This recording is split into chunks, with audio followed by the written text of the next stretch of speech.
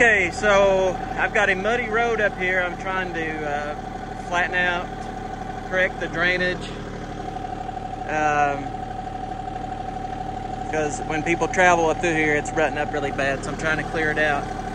This machine actually is the RK24 with the loader, and I'm using the blade on the back right now. It's too light to be able to do this. You need something with traction given the mud, but I mean, it's doing something.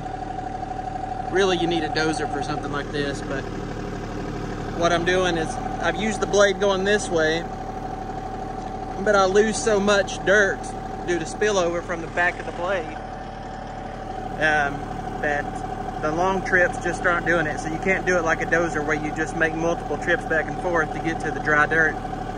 So I'm doing like short trips back and forth. At least it's not rutting up. I've been traveling on that right there and it's not that bad. So I do a couple passes.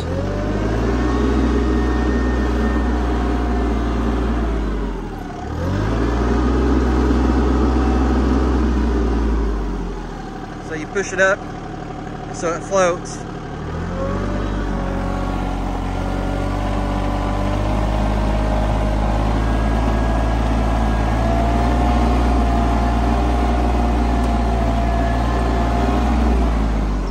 Get a little extra digging power. You could take it off the float and just actually put some pressure down.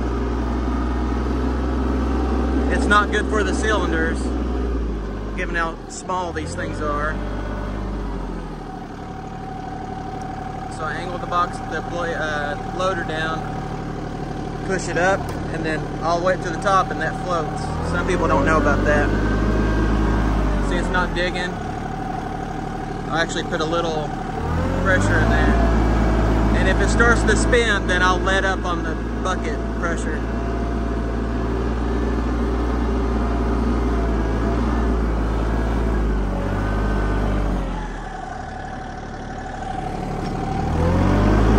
I don't know if I'm doing any good or not up here, but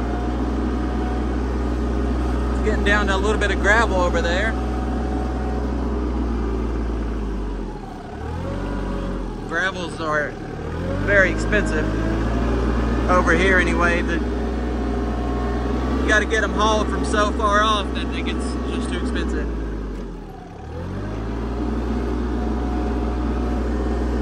I'll show you a little bit of what this blade can do.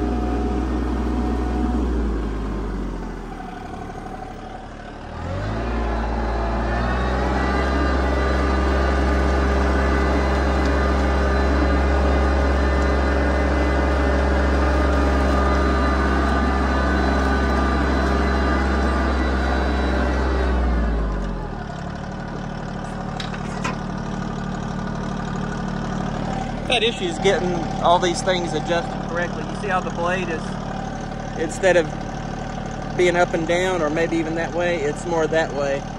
So it's not digging as aggressively as it could. So I got it in low gear, 4-wheel drive.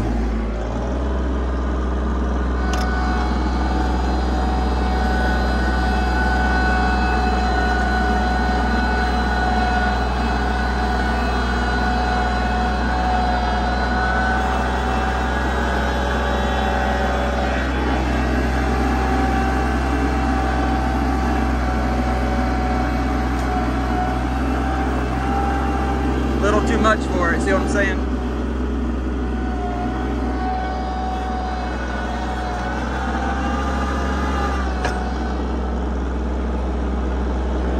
I'm gonna come back and get that with the bucket.